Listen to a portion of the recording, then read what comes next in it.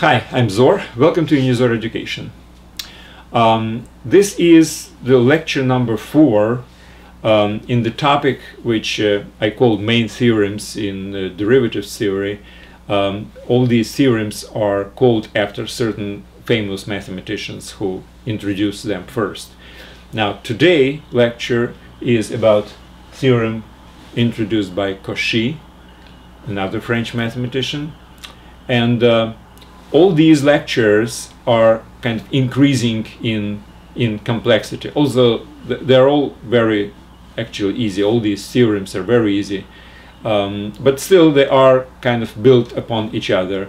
First there was a Fermat theorem, then there was a Rolle theorem which is based on Fermat, then there was the Lagrange theorem which is based on the Rolle, and this Cauchy is just some kind of a little bit more complicated form of Lagrange, also based, the proof is also based on the Rolle's theorem. Alright, so what is Cauchy's theorem? Here it is. So if you have two functions now, f of x and g of x, both defined on a segment AB with boundaries, then what's important now, and that's the statement of the theorem, is there is such a point x0 which belongs to this segment where the ratio of derivatives at that point is equal to the ratio of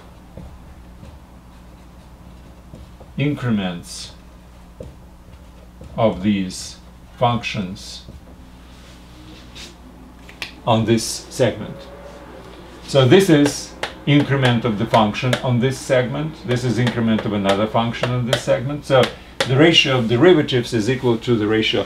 Now obviously when I'm saying something like this, I assume that this is not equal to 0 and this is not equal to 0, so all these considerations related to a little bit more rigorous proof I assume as specified.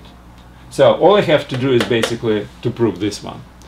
Now, as with the previous case in the Lagrange theorem, I will just introduce another function which is a combination of these and use the Rolle's theorem, and from which I have this equation derived. Okay, so what's my auxiliary function? H of x is equal to f of x minus g of x times this ratio.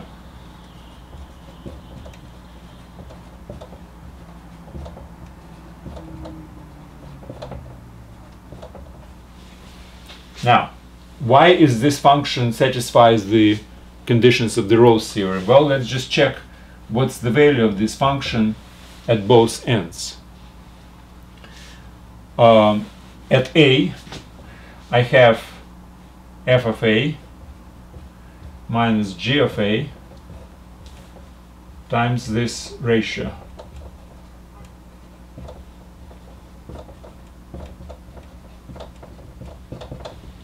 Okay, let's go to the common denominator. So it's f of a times g of b minus f of a g of a minus g of a f of b and plus g of a f of a, well, divided by g of b minus g of a. Okay, this and this cancel out, and what do I have? I have FAGB minus GAFB. Right, so let me put it here. FAGB minus GAFB divided by g of b minus f of a. And I wipe out this one.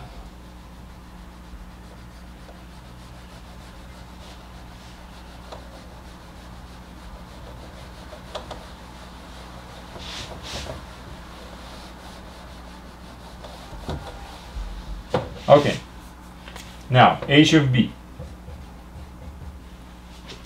All right, it's f of b minus g of b times this ratio of increments equals, okay, f of b, g of b minus f of b, g of a minus g of b, f of b plus g of b, f of a, gb minus ga. So what cancels out here? This. What remains? FAGB minus GAFB.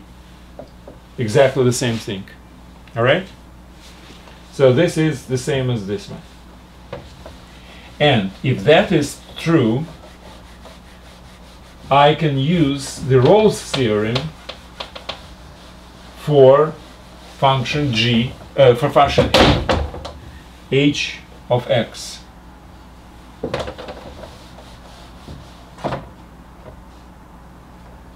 So we don't need this. All we need is just to take a particular derivative of this function and see what happens. Derivative is equal to, well, this is obviously linear combination of two functions, and that's derivative.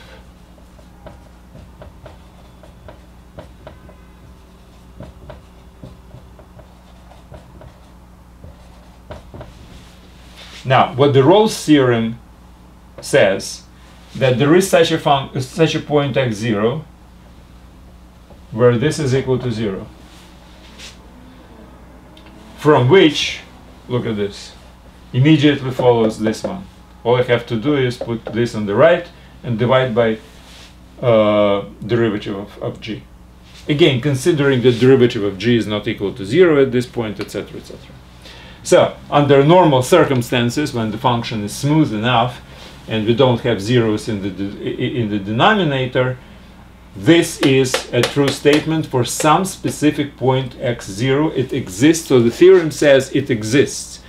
Point x0 exists, at least one point, within this segment from a to b, where this particular ratio of derivatives is equal to the ratio of function increments on both ends. Well, basically that's it. That's the last theorem, which was named after some famous mathematician, which I wanted to present you. I do suggest you to go to website unizor.com, where all these theorems are basically described. It's like in a textbook. Read it again, try to consider the meaning of these, and basically you will feel comfortable with all these theorems. I don't think it's very important to remember the names of which theorem is called after which mathematician, but in any case, I would say that the most important theorem is the first one, Fermat, which means if there is some kind of a local maximum or a local minimum, then the derivative at this point is equal to 0 because the tangential line is parallel to the x-axis. All right, so that's it for today. Thank you very much and good luck.